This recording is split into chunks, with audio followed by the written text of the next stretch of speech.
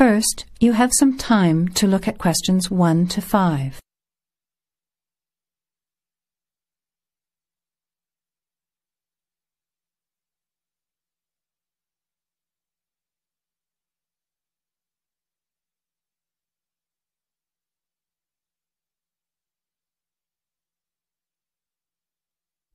Notice that an example has been done for you. This time only, the conversation relating to the example will be played first. Hi Bill, this is my friend Charlotte.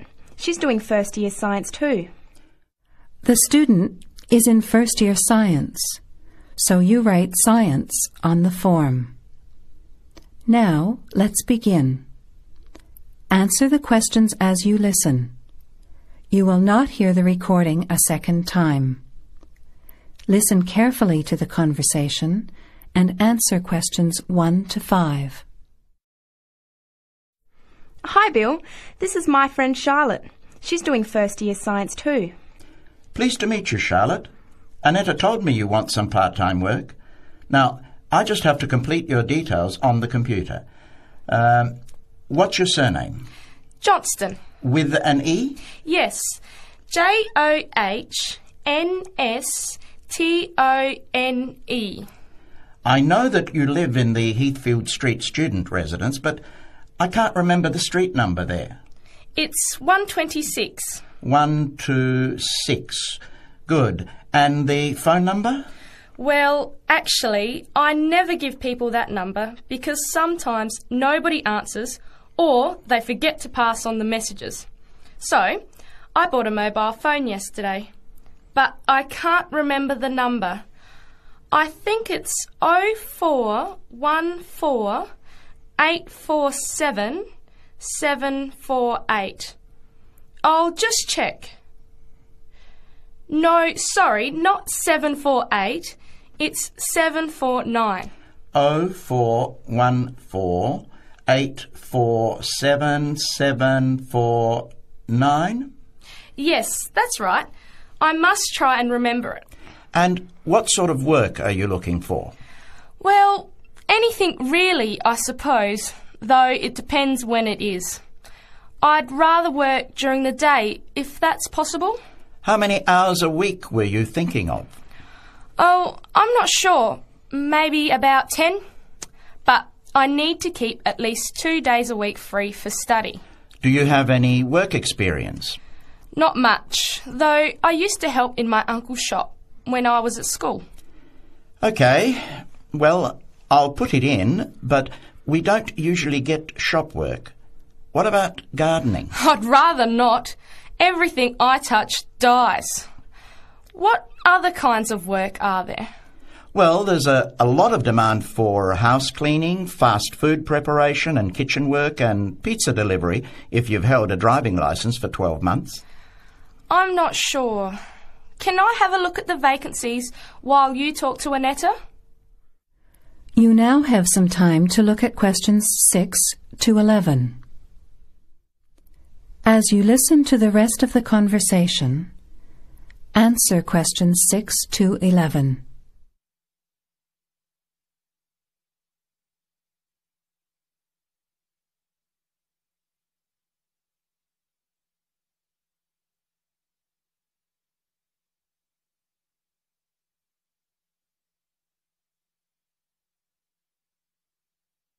Bill, I'd like to change my job. You're at the Hamburger Express on the High Street, aren't you? What's the problem? Well, I never know what hours I'm going to work. I start at 7 p.m. and I'm supposed to finish at 11 p.m, but sometimes they keep me until 2 or 3 a.m. Yes, that is a bit late if you have to make a 9 a.m. lecture the next day. And the other thing is the pay. They're supposed to pay me on Thursdays, but they never pay me on the correct day, often not until Friday or Saturday. A few weeks ago, I had to wait until Sunday. They said their son was sick, so they couldn't get to the bank, but they're always making excuses. Yes, that doesn't sound too good. Would you be interested in pizza delivery? You need to have a driving licence. Yes, I've got a licence, but I think I'd like to change from working in the evening. Are there any day jobs available? Well, as I told Charlotte, there are several cleaning and gardening vacancies. And this childcare job that just came in this morning. Do you like children? Yes, I do, actually. What's the job? Let's have a look. Collect the boy aged 4 from kindergarten at 3 p.m. Pick up the other 2 girls who are aged 6 and 9 from the primary school at 3:15. You take them home and look after them. The parents will be home by 7. That sounds quite good. What about the pay? It's the same as you're earning now, 4 hours a day, Monday to Friday, so 20 hours a week. You need to contact Mrs. Alicia Thompson. Her phone number is 91045629, and she lives in Springfield. I've never been to Springfield. I hope I don't get lost. Don't worry. It sounds quite straightforward. Let's have a look at the street directory. The Thompsons live here in Tulip Street, number 252. So you catch the 631 bus, get off here next to the post office in Daisy Terrace. Walk past the post office to the corner, and on the opposite corner is the kindergarten. Then walk down Daffodil Place and cross over to the primary school. Then keep going down Daffodil Place to the corner and turn right into Tulip Street. That is the end of section 1. You have half a minute to check your answers.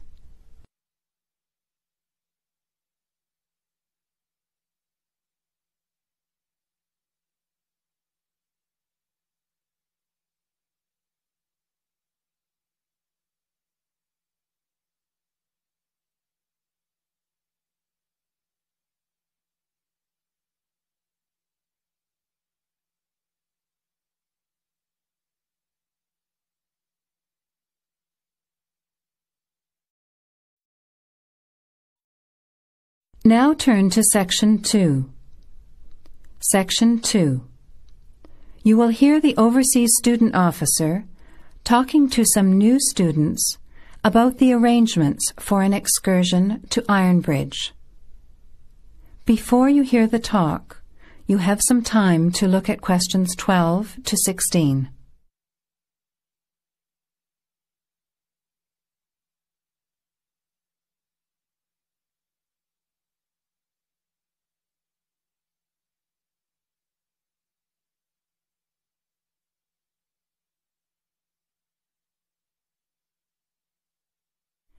Now, listen carefully to the first part of the talk and answer questions 12 to 16.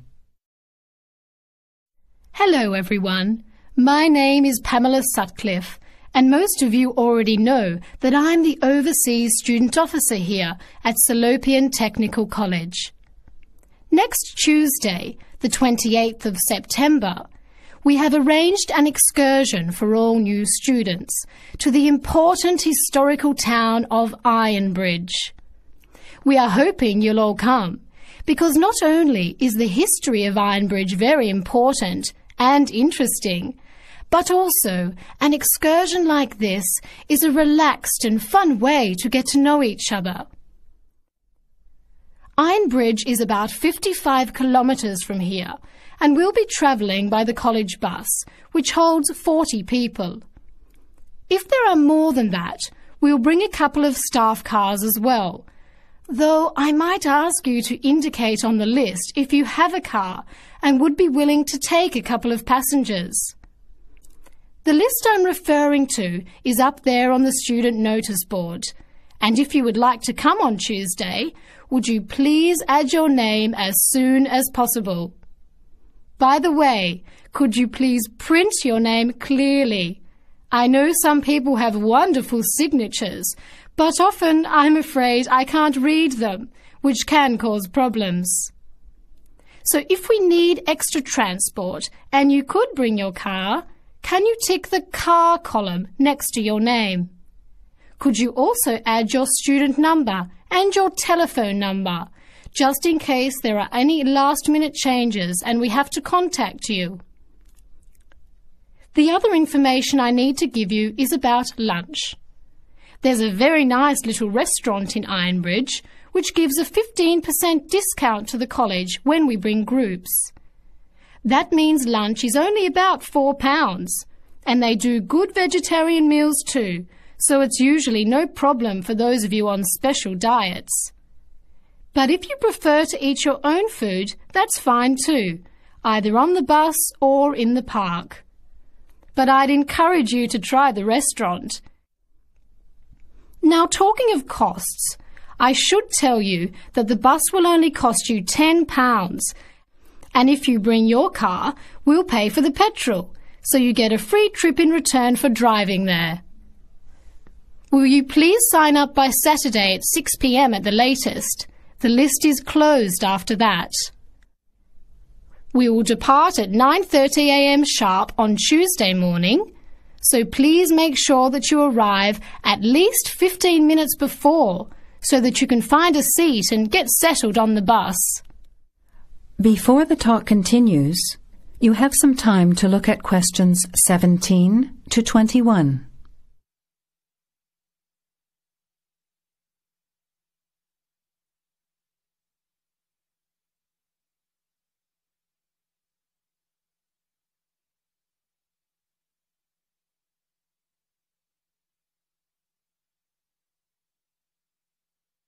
Now, as the talk continues, answer questions 17 to 21. The college bus garage is behind the engineering workshop. It's quite easy to find. If you come here to the Student Union building, then walk east down the avenue until you get to the childcare centre on your left, and then turn left and walk past the sports centre and the tennis courts, which are both on your left. Cross over Central Square, and opposite you is the engineering workshop. Walk around the back and you'll see the bus.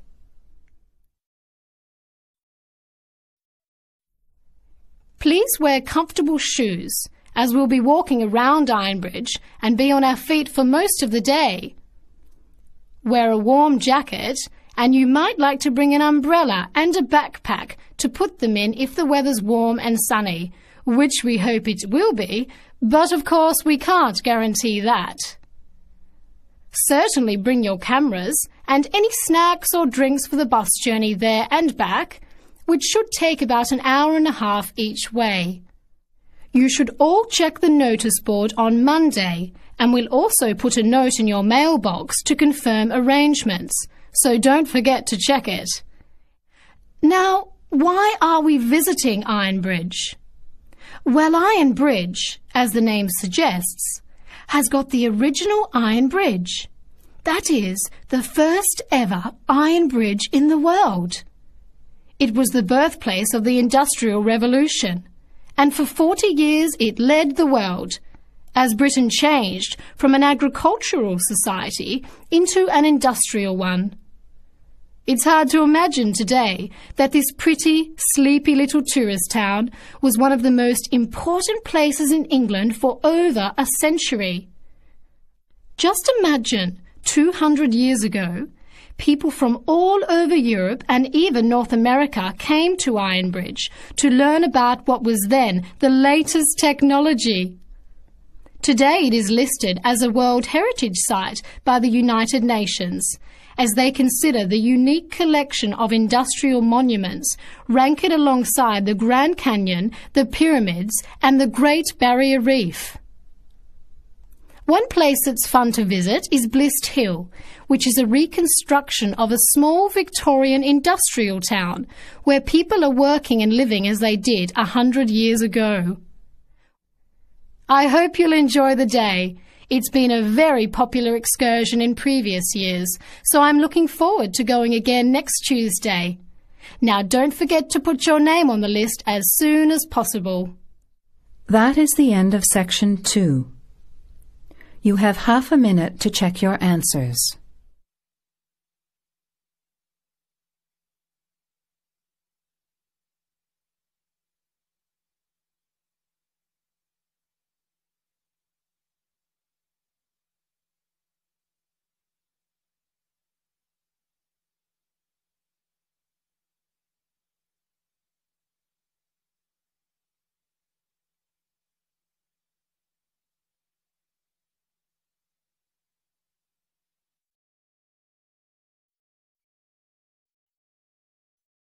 Now turn to Section 3.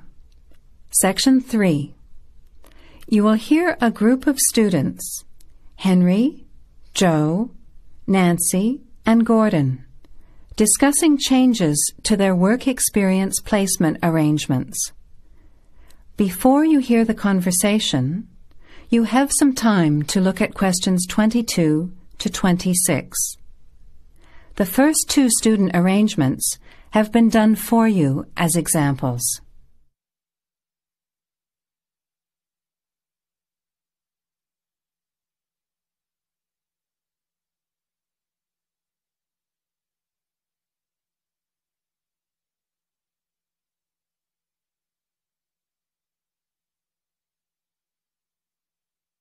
Look, there's the notice that Professor Jones told us he'd be putting up confirming the details of our work experience placements.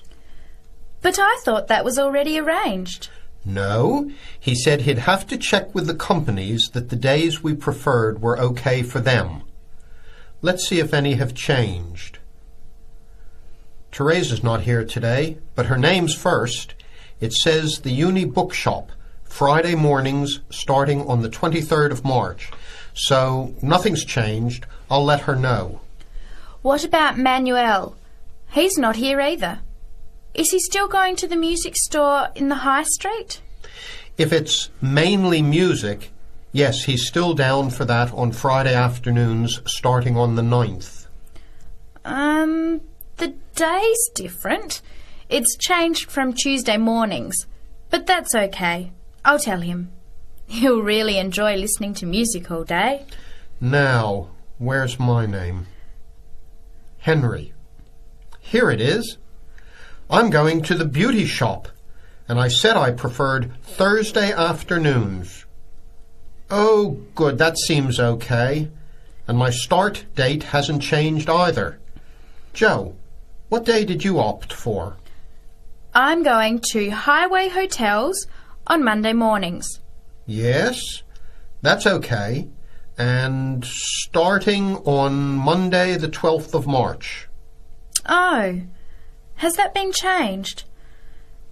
Okay, I was scheduled to start the week before. I'll just make a note of that. What about me, Henry? Have I still got the Explore travel service on Wednesday mornings? Just a minute. Where's your name? Let's see. Nancy. Okay, here it is. Explore travel on Wednesdays, yes, but afternoons, and starting date is Wednesday the 14th of March. Has the date changed? No, not the date, just the time, which is fine. I'll get to sleep in. You lazy thing, Nancy. Chris's name is next on the list. Gorgeous Gowns Fashions. What a name. Yes, it sounds good, doesn't it? I'm hoping he'll bring me some free samples. So, has he still got Wednesday mornings? Yes, Wednesday mornings starting on the 14th of March. Okay, I'll tell him when I see him tonight that his arrangements haven't changed. Gordon, what about you? I chose that software company that makes computer games. I can't remember its name, but I asked for Tuesday afternoons. Oh yes. Here it is. Games to go on Wednesday mornings. There's a note here saying they have their weekly staff meetings on Tuesday afternoons, so that wouldn't be much use to you. That's why they've changed it to Wednesdays, starting on the 21st of March, so you can see their working setup. OK, I'm glad they've changed it. I don't think I'd want to sit through a meeting every week. Before the conversation continues, you have some time to look at questions 27 to 30.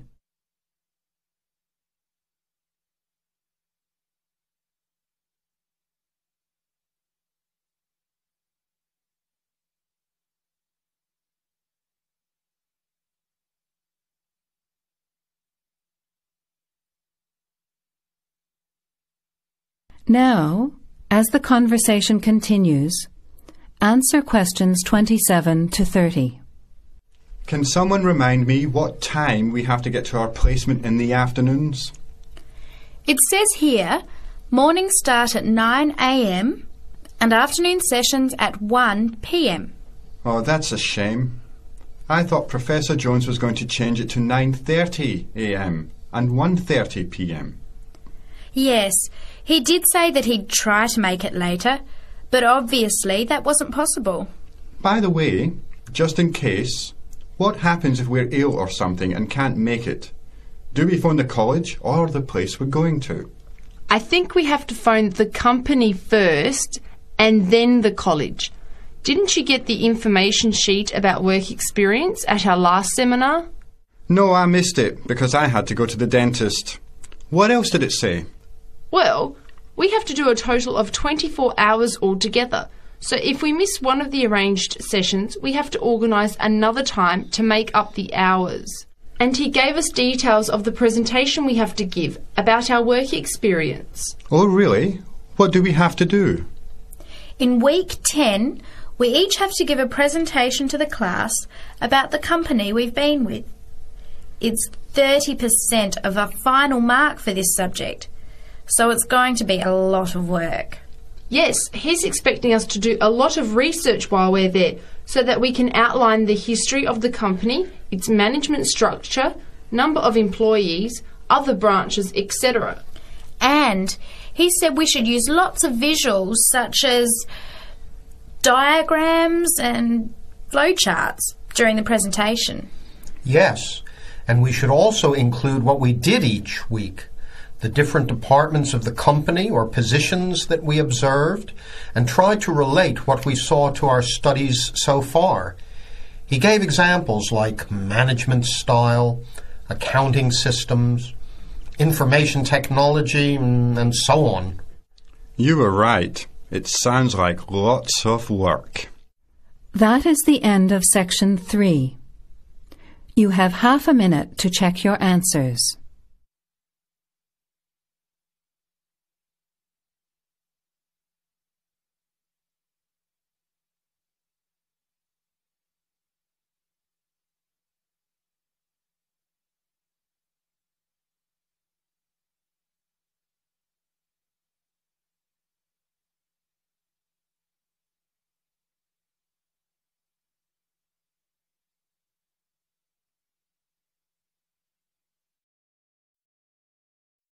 Now turn to Section 4. Section 4. You will hear a talk from a member of the Conservation Society talking about green cleaning. First, you have some time to look at questions 31 to 34.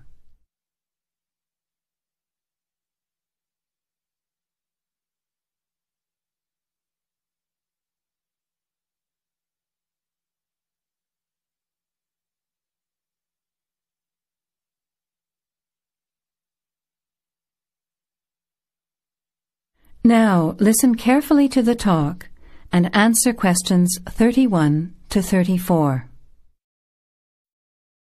Good morning, everyone. It's a pleasure to be here as a representative of the Conservation Society to talk to you about green cleaning. In other words, about ways you can help to save the environment at the same time as saving money. I'll start with saving money, as we're all interested in that, especially students who are living on a tight budget. Probably none of you has sat down and calculated how much you spend on cleaning products each year, everything from dishwashing detergent, window cleaners and so on, through to shampoos and conditioners for your hair, and then those disasters, products to get stains out of carpets or to rescue burnt saucepans. I can see some nods of agreement. Even if you don't spend a lot of time on housework, you'd end up spending quite a lot of money over a period of time, wouldn't you? We can save money on products and also use products which are cheap, biodegradable and harmless to the environment. These I will call green products. Unfortunately, most cleaning products on sale commercially are none of these, and many of our waterways and oceans are polluted with bleach, dioxins, phosphates, and artificial colourings and perfumes. Also, think how many plastic bottles each household throws away over a year. They'll still be around in landfill when you are grandparents. So we often feel there's nothing we can do to make a difference, but we can. The actual recipes are on handouts you can take at the end of the talk. The sorts of ingredients I'm referring to are things like bicarbonate of soda, eucalyptus oil, ammonia, vinegar, lemons, pure soap. Lastly, many people find they are allergic to modern products. So for all you asthma sufferers, keep listening. Nothing in these recipes should cause you any problems. An end to itching and wheezing. Now you have some time to look at questions 35 to 40.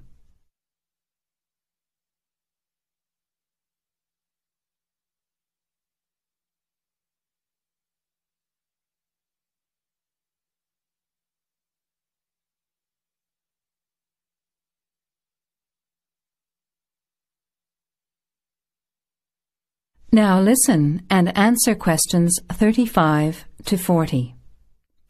So, let's start with spills and stains. Soda water is wonderful as an immediate stain remover. Mop up the excess spill. Don't rub, but apply soda water immediately. It's great for tea, coffee, wine, beer and milk. As is salt or bicarbonate of soda, which will absorb the stain. Then vacuum when dry and shampoo if necessary. While we're talking about disasters, let's quickly look at some others that can be avoided. Bicarbonate of soda is wonderful for removing smells, especially in the fridge. An open box in the fridge will eliminate smells for up to 3 months. And those terrible burnt saucepans, either sprinkle with our good friend bicarb again and leave it to stand, or cover with vinegar and a layer of cooking salt. Bring it to the boil and simmer for 10 minutes, then wash when cool. Much cheaper than a new saucepan. Then there are heat rings on wooden furniture. Simply rub with a mixture of salt and olive oil, or for scratched furniture, use olive oil and vinegar. Now, let's look at general cleaning. First, the floors. If your floor covering is made of slate, cork or ceramic tiles or lino, it probably only needs a mop or a scrub with vinegar in a bucket of water. Carpets can be shampooed using a combination of pure soap, washing soda, cloudy ammonia and some boiling water. You put a small amount of this mixture onto the mark on the carpet, rub with a cloth until it lathers, and then wipe off the excess.